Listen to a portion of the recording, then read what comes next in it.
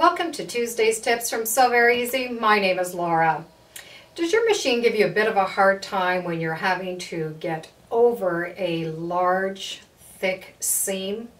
Well, let me explain why your machine does that, and let me explain how you can prevent it and how you can help your machine get over that hump. The first thing we need to do is understand why the machine is having problems getting over that thick seam. And here is a thick seam that has been made out of denim. And you will see that there is a big difference in the layer of fabric versus no layers, just a single layer. The foot has a problem getting over that hump. The reason is because the foot is on an angle and it wedges in, very similar to a door wedge. When this is put through the door cannot open and close because it's wedged in there. It's the same as a sewing foot.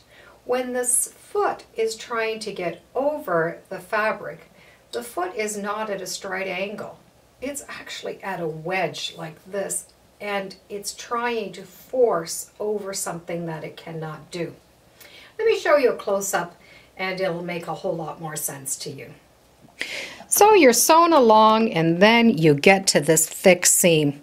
And you can see here that the foot is very much on an angle. This is touching the single layer of fabric. Well, this is way up in the air. And you can see that it's a wedge underneath here against the fabric. And that's what makes it difficult, because it is just like the door wedge. It's not wanting to move. There's a very easy way you can help your machine out with that. You can buy little things that can help you get over the hump, or you can use a nail file. This is just a little padded nail file. Or you can take a piece of fabric and fold it many times so it has the thickness of the seam. And what you're going to do is you're going to keep your needle in the position in the fabric. Lift up the foot. And you can either take the piece of fabric and just bring it so that it's touching the needle.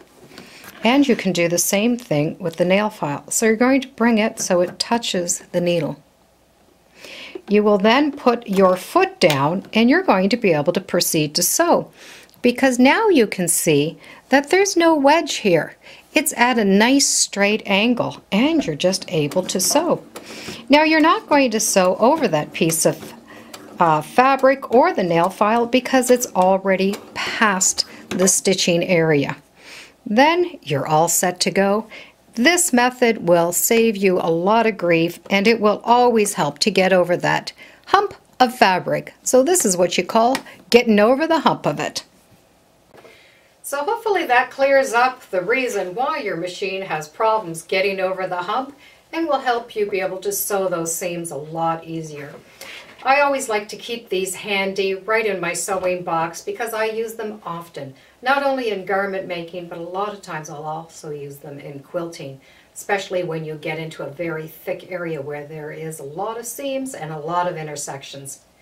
I hope you've enjoyed this episode, and as always, feel free to subscribe and come on back and let's see what we're sewing next time in the sewing room. Bye for now.